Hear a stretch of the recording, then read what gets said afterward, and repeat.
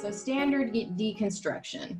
So essentially when we lesson plan, the first thing we do is we choose our standards. So your standards audit was about you getting to know the standards, problematizing them, looking at them with a critical eye, reflecting on your personal relationship with subject matter and those standards specifically. So now what I'm hoping that you're going to do is start honing in on what you want your lesson to be.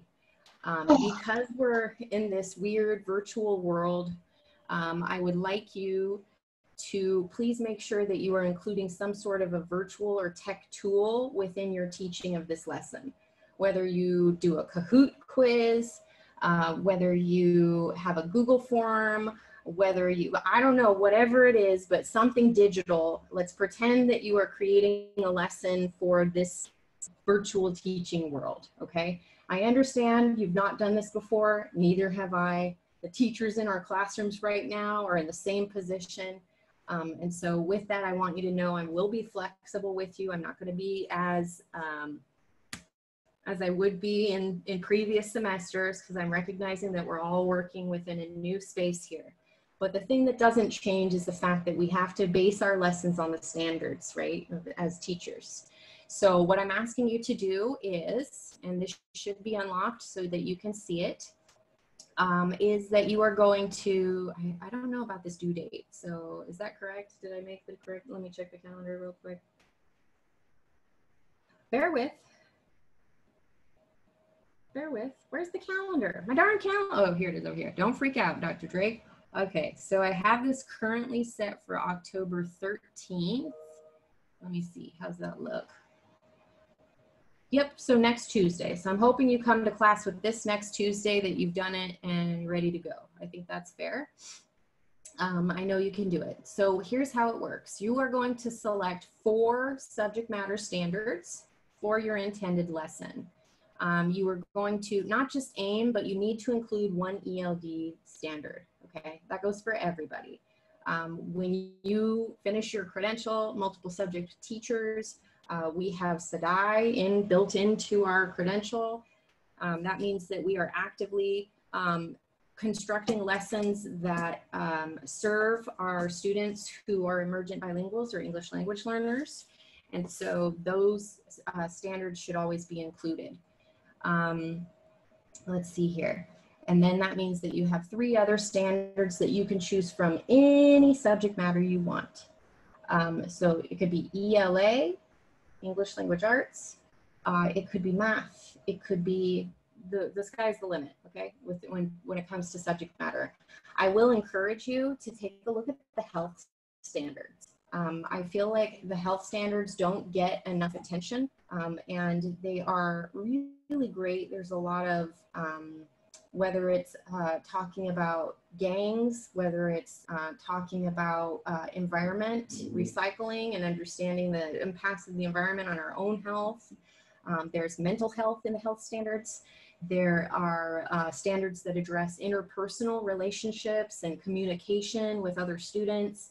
And so also, just like mental health in general, Gen Z and millennials, we're really anxious people.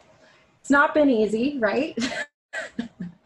Since 2001, since Columbine happened, I've been like, ooh, or no, that was 2000. So just acknowledging that we live, especially young people today, live with a lot of anxiety and uncertainty. And so highlighting mental health in your lessons is something that I would encourage if you are interested.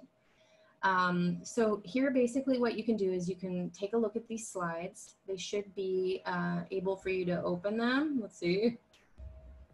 I just tried to open those slides right before you started, and it said that the slides were locked. I can see what you're looking at now, but this says that the Google slides are locked. Tricky. Well, it's a PowerPoint, so it should open up a download. It should download it for you. But I will, thank you for letting me know that. I will check this, and maybe it's that the file is locked And that's why you're not able to download. But check, if you click on that link, check your downloads folder. Oh yeah, it just usually it'll say download, but it just says this file is currently locked. Okay, all right, so I'll make sure I check it. I do have it open here, so let me switch my share and I'll show you what it looks like. Okay, so this is just a little thingy. It's gonna walk you through it. You don't have to make any fancy tables. Literally, all you need is a Word document. I think I have, do I have a Word document attached to that? It says, please create a document, type in your answers and save. So yeah, I don't even give you anything fancy. You just need a Word doc to do this. Again, here are your state standards. These are all linked. I believe they're active hyperlinks. So you can click and then say open hyperlink, and it will actually open the standards for you so you can take a look at them. So that's great. Again, here's your ELD standards. If you're someone that's bilingual, cross-cultural, Spanish or Southeast Asian language, you can use any of those as well. So here's the 10 cents on standard deconstruction. Why does Dr. Drake ask us to do this? Essentially, when you look at your standards, every single standard within that standard, it tells you what the knowledge and what are the skills that students need to acquire to be able to understand that standard. You can determine the knowledge and the skills by looking at the standards. Oftentimes the knowledge is framed around information they need to know, and it's oftentimes nouns. So things, person, places, or things that are in the standards, that's the knowledge that the children need to learn. The skills, these are the actions that students have to be able to do. So when you look at the standards, the actions are oftentimes phrased as verbs. What do they need to know how to do, okay? So every single standard, there could be multiple nouns and multiple verbs in a standard. So that being said, I just like to highlight that the standards, if you did your standards audit, some of them are bulky and there's a lot going on, you know, like a lot of nouns, maybe 2 or 3 verbs, there's a lot. And some of them are very simple. The PE standards, for instance, happen to be always, not always, but a lot of times it's like, there's a skill and this is how they do it, right? So it's very short and sweet. So that being said, just remember that the standards vary in the amount of information that they have in them in terms of the knowledge and the skills. So here's an example. This isn't my favorite example, but here's a standard. So it says, this is from, this is reading inquiry. So it's probably, it should say ELA. Reading and inquiry, this says grade level 3, standard 3. That's what I see there. I like to put dots between them so it makes it a little bit easier for me to tell what standard it is. So describe the relationship between a series of historical facts, scientific ideas or concepts. So you can see here, anything that's like a noun, person, place, or thing is highlighted in red. So this is the knowledge that the student is being asked to learn. Again, you don't have to use all of that in your lesson. You can just say like, okay, so we're going to focus on historical events, a series of historical events, particularly, you know, if you're using history, maybe it's the series of events that led to the Trail of Tears, right? So a series. Now, the skill, if y'all see it up here, is describe a relationship. So I'm going to go here. You can see the skill, it's that relationship. Using academic language, we're asking them to describe a language or describe the relationship. And then down here, we're asking them to use language.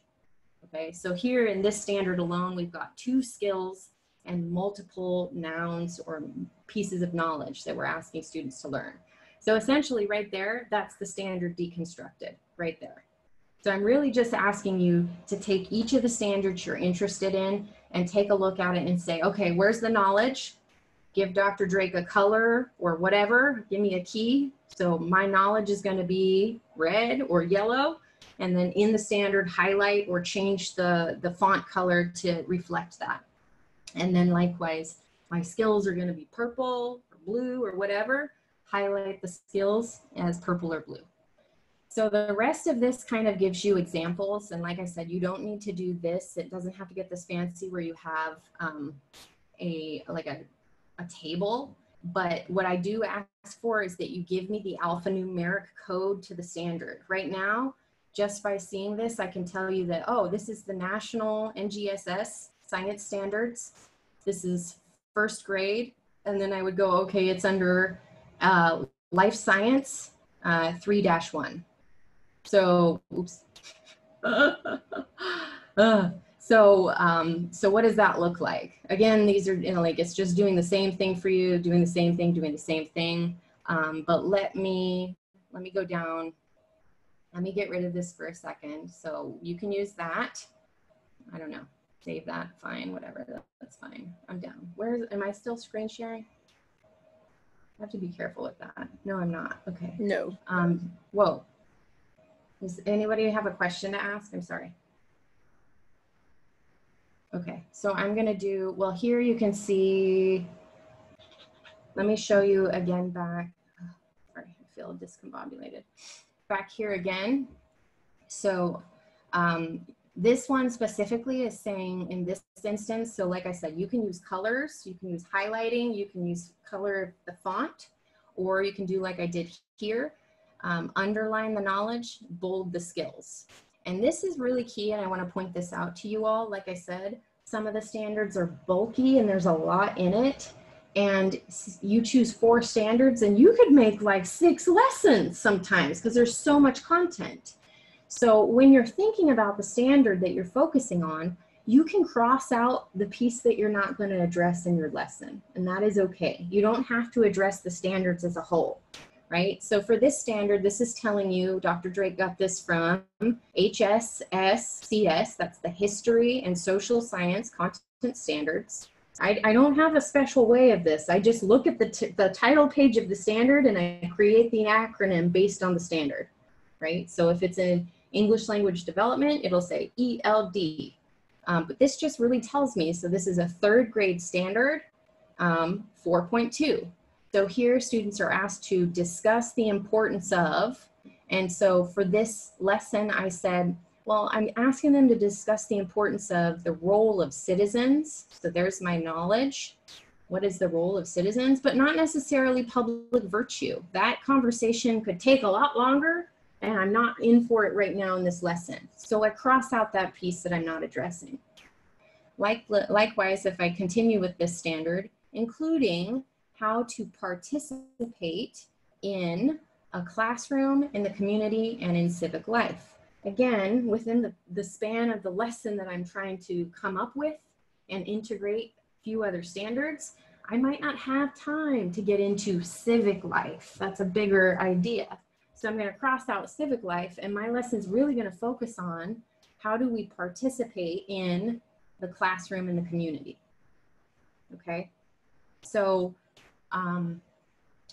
the standards drive what we do, but we also have to be cognizant of the fact that some of the standards we're working with are 10 years old. Some of the standards we're working with are 20 years old. And so you get a little creative license as a teacher, as long as you're using the standards, and especially, you're incorporating that ELD standard. If you're doing history and social science, you can pull in math. Or if you're doing science, you can pull in ELA with a reflection, right? You have students write a reflection. So this is who you are as a multiple subject teacher. You are able to pull from these different standards and wrap them up into a lesson that addresses multiple standards at once. I know it sounds like a lot and it may feel overwhelming, but I just want you to remember, just go piece by piece. That's why I'm telling you, just this week, deconstruct your standard, okay? Next week, what you'll do is once you have that standard deconstructed, you use that standard to write your objectives. So your objectives, and this is just future talk, we're going to do this next week together, but your objectives are the part that says students will be able to. And so if this was the standard I deconstructed, my objective might say students will be able to discuss. You can use the verb directly from the standard, or you can use another verb that fits a little bit better within the context of your lesson. So students will be able to discuss their roles as citizens. So it doesn't have to be exactly what the standard says, but your objective is, what do you want students to do within that lesson? What are you going to measure to say, did they get it? Okay, and the measurement is your assessment. So how would Dr. Drake assess or measure whether students are able to discuss their role as a citizen? And so that's then the last piece, is you choose your assessment, right? So maybe it's going to be observation. I'm the teacher and I walk around and I observe the conversations that my students are having about their role as citizens. Maybe it's a distance learning, and so rather than I'm not going to be able to see that they're discussing, but maybe I use Padlet, and each group has a Padlet that they type into what they think their roles are as citizens. So essentially, I come up with some sort of a strategy or an activity to help me measure whether or not my students are meeting the objective that I've created based on the standard. Okay, so everything, when you create a lesson plan, it's alignment. You want it to be like puzzle pieces that go together. Standard, objective, assessment. If I create an objective based on the standard, you know, this is my standard, discuss the importance, XYZ. My objective is students will be able to discuss their role as citizens, but my assessment is like, I want students to give me thumbs up or thumbs down if they understand what we talked about. Does that really measure? Are they able to discuss? Is that measuring it in any way? No. So again, we have to consider that alignment. If you're asking them to do something based on the standard, how are you measuring it? Okay. So that's for you as you look forward into what you're planning and what you're thinking about, to kind of understand that's where we're going. Okay, so think about lesson planning as puzzle pieces that you're putting together based on your standards. Do I have any questions? I did have one. Sure, go ahead. I know we talked about some standards being a lot like heavier than others. So is it okay if we pick a standard that isn't too wordy, but then we're not really deconstructing it much, is what I'm saying. Because I know when I've selected standards, there's some that are very cut, clear, and dry, but then I'm not actually deconstructing them for the purpose of the assignment. Does that make sense? Yeah, I mean, most, even if it's very cut and dry and simple and small, you should still be able to see within that standard a skill and some knowledge. There should be, it should be in there, just by the nature of a sentence. You know? Okay, that's what I mean though. So even if we don't have to necessarily cross something out. Yes. Yeah, okay. You don't always have to cross something out, but I want you to know that you have the creative license to cross something out if it's just like a really bulky standard. Okay, yeah. Mm-hmm. And then I had a question. So it says, please select 4 subject matter standards for your intended lesson. So are we picking out 4, or are we like, I mean, are we doing 4 or just one out of those 4 that we're interested in? Good question. You are picking 4 that you are looking to massage and work with to put into your lesson. Okay. So one of the 4 needs to be an ELD. The other 3 can be from any other subject matter that your heart desires. Okay. Right? Got it. And because of the nature of foundations, like I said, you can look into highlighting mental health. You can look into highlighting interpersonal connections. You could do a lesson that highlights ethnic identity development. You know, it's really like, I want you to lean into your passion and pull from things you're learning from this class to create a lesson. And again, some sort of tech that you could teach this from a distance. And then, so it's... Yes, Linda, go ahead. So then, I'm sorry, I think I'm just pretty confused. Okay, so it's different subjects altogether. So it's not like if we chose like math, it's not like different math standards. It has to be like the ELD, math, science. It has to be different subjects. Okay, yeah. They don't all 3 have to be different, but so the base is 1 ELD, standard, like 1 ELD has to be there, right? And then your other 3, they could be different but they could be like math, science, or ELA, health education. Oh, okay. Or, you know what I'm saying? So you have some flexibility there to use what you want. But I'm not saying like you have to pick one ELD and 4 math, or one ELD and 3 different ones from 3 different, like, I'm giving you flexibility, but I'm not saying like you have to do all 3 the same or all 3 different. Does that make sense? Yeah, more sense. Yeah, thanks. Her mic was low, but I think she said yes. Okay. Linda, if you need more explanation, please let me know. That's what I'm here for. No, I'm good. Okay. Okay. Yeah, I know it feels a little, it's a little confusing, but don't worry. I think it's just the layout too. I mean, like, I'm thinking about the layout because I see that your example standard deconstruction slide, but that's a PowerPoint, right? Yeah. But we don't want to do it like that, or it can be similar like that, but we don't have to make it like that. You don't have to make it like that. If you all want some more structure, I can give you a document that you're going to do it in, but it's literally like all you need to do is open a Word document. Yeah. And within that Word document, paste the standards that you're interested in. Yep. Okay.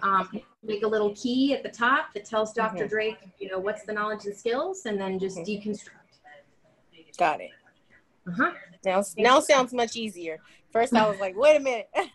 How many? Yeah. Because lesson plans, the ones I did in like previous classes, they'd be like 2 pages, 3, 4 pages. So, but we're deconstructing, so we're kind of just slimming it down a little bit. Exactly. Okay. I like to do my lessons in little bits, little bites. And for me, it's very important, again, to focus on the alignment. Okay, the alignment of the standards, the objectives, and the assessments. So by the time you're done, you might have something that's like 2 pages long, but I'm really, really interested in your alignment and that you kind of understand how to use the standards and pull together standards from different areas. And then like in 2 weeks, we'll talk about like, how do we use strategies that support English language learners? How do we bring in a strategy that supports maybe a student with a disability? But again, piece by piece, little bites.